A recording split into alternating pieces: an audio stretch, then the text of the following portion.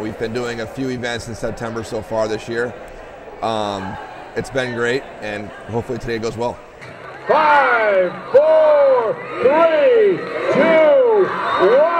We're underway. The 13th annual Greater Boston Walk Now for Autism Speaks. This is the second event we've done with Autism Speaks. I've known Larry Cancro and our affiliation with Autism Speaks for the last 7 or 8 years, and you know, the more we get involved, I know the more our players enjoy it. I know they understand the importance to it, and I know there's self-satisfaction they get in helping people out and helping a cause like this.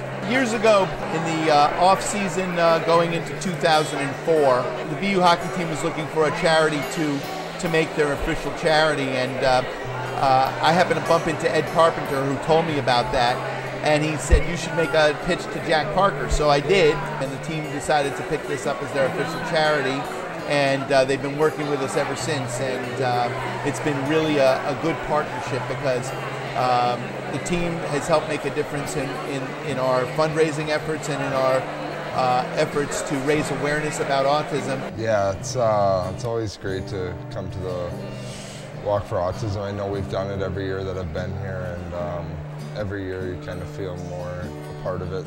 It's so great that you get to make people's day, stuff like that, but I think at the same time, like you see the kids and the people here, they kind of make our day. Both of us are kind of giving back, and it makes us feel great and them feel great too. Go Terriers!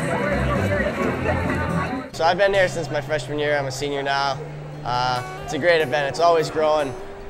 A lot of stuff to do, a lot of stuff going on, a lot of kids around, and it's great. I just love meeting all the kids, you know, having the tables set up outside and inside and meeting all the kids and doing all the cool games and events. I think it's fun meeting all the families and parents as well.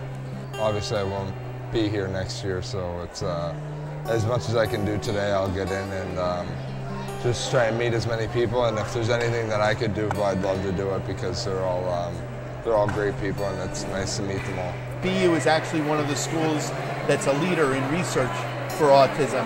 So a lot of the dollars raised goes back to BU because it's one of the leading schools to do research in this field. I think I'll always miss the hockey in college, but I think when you're at BU and you're a part of Autism Speaks, you know how much it's a part of our team, and I think I'll definitely miss it and try and always stay a part of it, and no matter where my hockey career goes, I'll always be a part of Autism Speaks. My original expectation was that a lot of the players would look at this as a chore, but what I'm finding out is that they have such great hearts and do this with such great enthusiasm. So many of these players have gone on, some of them even to the pros, and they continue their work with us, and it's really been very gratifying. It's a cause and effect that is very severe in our world today, and we all agree and we think that it's very important to be here and support the cause. It's always great being around kids, and you can tell that they really appreciate it. It's a great opportunity. It is early, but it's always great to give back, and for us to help, it's just something that I feel strongly about, and I feel that we all should be doing.